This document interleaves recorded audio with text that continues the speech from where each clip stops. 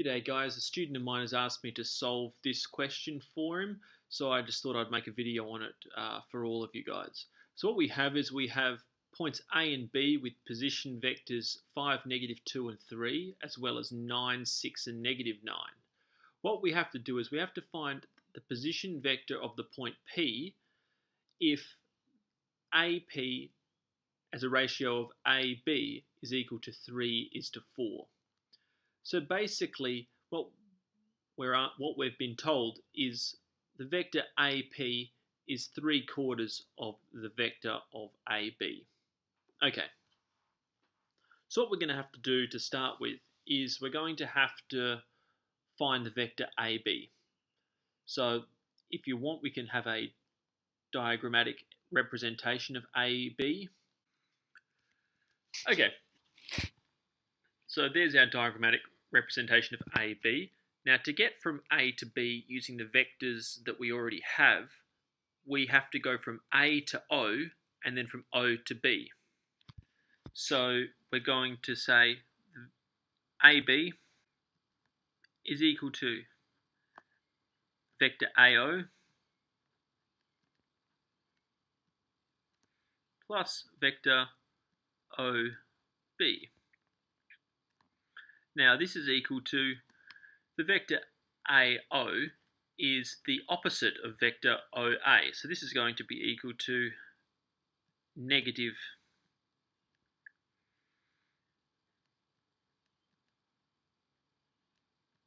OA plus OB. And let's work this one out. So negative OA,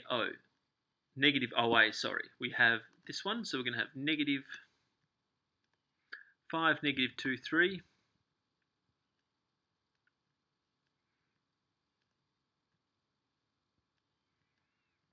plus 9, 6, -9.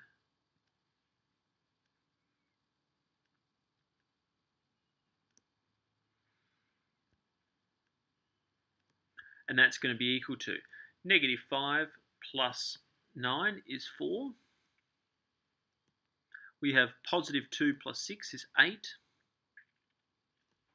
And we have -3 take 9 is -12.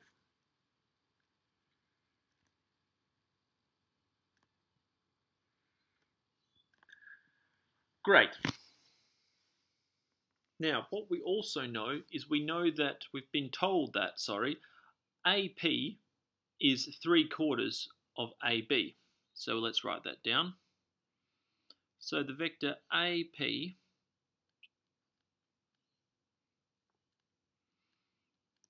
is equal to 3/4 of the vector AB. So this is equal to 3/4 times what we just figured out, 4, 8, -12. And that's equal to, well, 1/4 of 4 is 1 times 3 is 3. We have 1/4 of 8 is 2 times 3 is 6. And we have 1/4 of -12 is -3 times 3 is -9. Cool. So it's asking us for the position vector of the point P.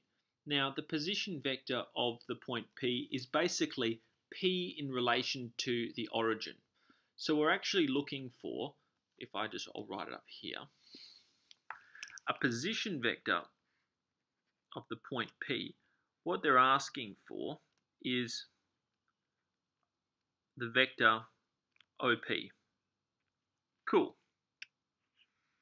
Now, let's have a look at all the vectors that we have. We have OA, we have OB, we have AB, but we also now have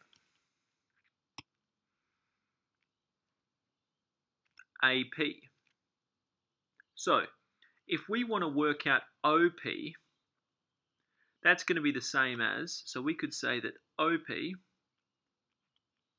the vector that we're looking for, is equal to OA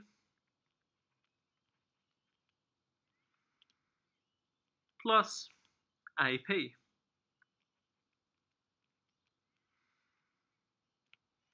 And that's going to be equal to, well, our OA we have up here, it's just written, 5, -2, 3. And to that we're going to add this one we've just found, AP, 3, 6, -9. Great. So 5 plus 3 is 8. -2 plus 6 is 4. Negative 3 minus 9 is -6.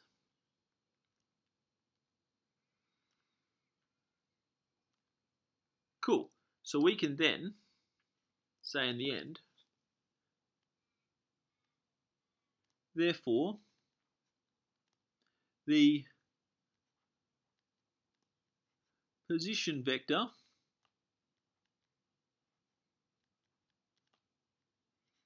of the point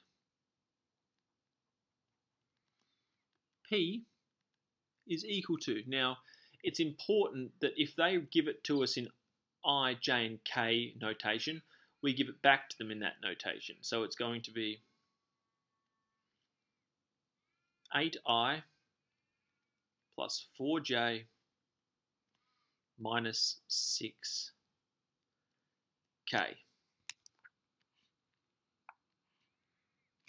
Okay, so let's just rehash what we've done.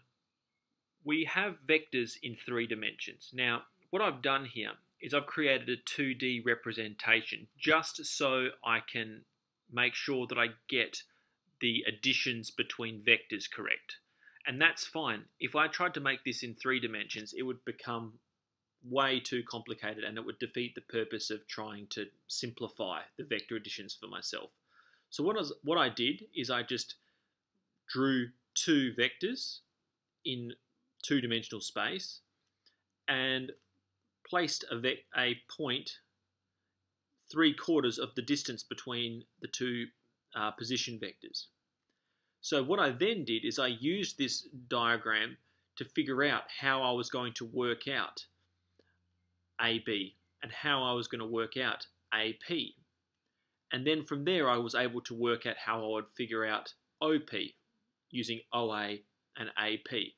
So I find drawing a quick diagram the most effective way of solving these sort of problems because it makes the vector additions a lot simpler to sort of visualize, I guess. So I hope this video helped you understand or visualize the process of adding and subtracting vectors in 3 or 2-dimensional space. If it did, give it a like, subscribe to my channel. I put out new videos almost every day. But until next time, guys, enjoy your maths.